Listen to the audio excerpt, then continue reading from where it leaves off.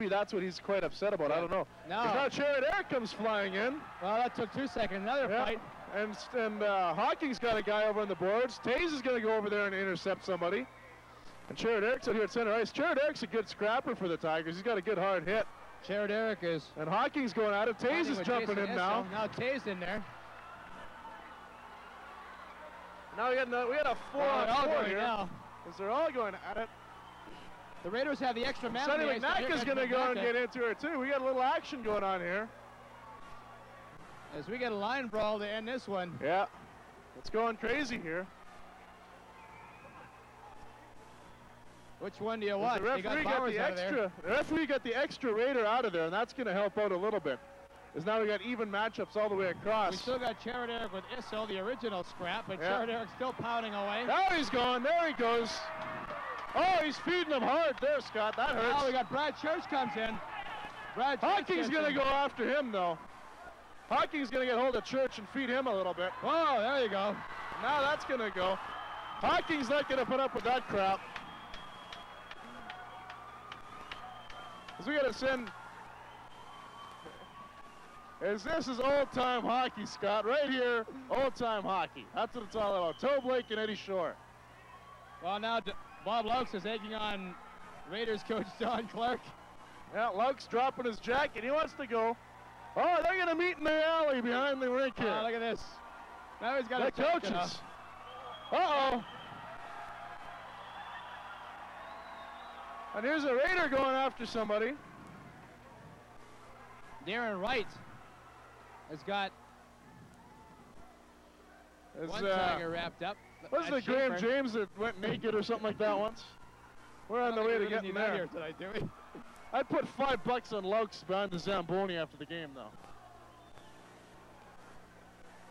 As now we got Wright here getting cocky, kissing to the crowd after his team's been humiliated. They lost 4 out of 5 fights here in the last minute, and he's getting cocky.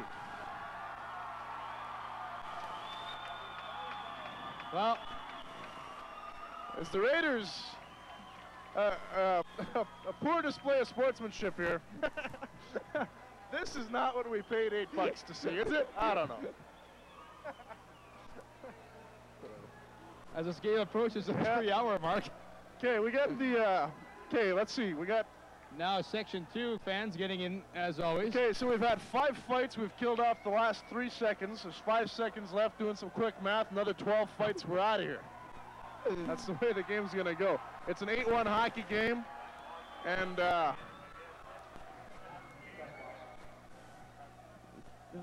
I'm proud of Laux for keeping his clothes on. Not too many people want to see him naked walking around the rink here, right? So I'm proud of him for that.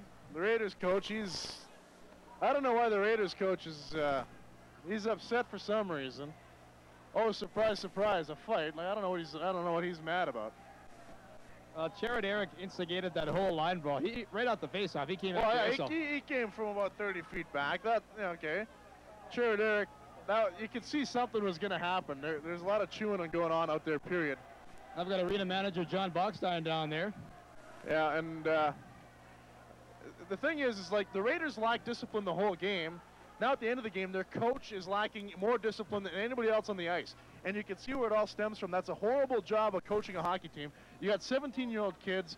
You don't go whipping your jacket off and your tie off. You don't challenge other coach to a fight in the parking lot. You try and keep your team under control. You got no business doing that. These are 17-year-old guys. Most of them are taking grade 10 and 11 algebra. You don't have to be a fool and make a total ass of yourself while you're doing that. That's just uncalled for. Yeah, it's unfortunate the Raiders don't come back here again this season.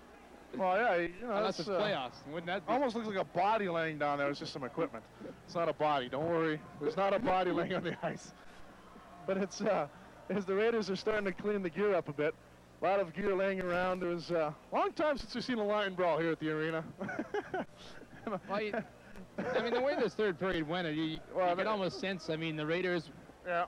I thought, would they come out and try and win the period? No. Right off the bat, they didn't do that. They showed their frustration. They just kept taking the penalties, instigating fights, and now finally the Tigers said, hey, look, we had enough.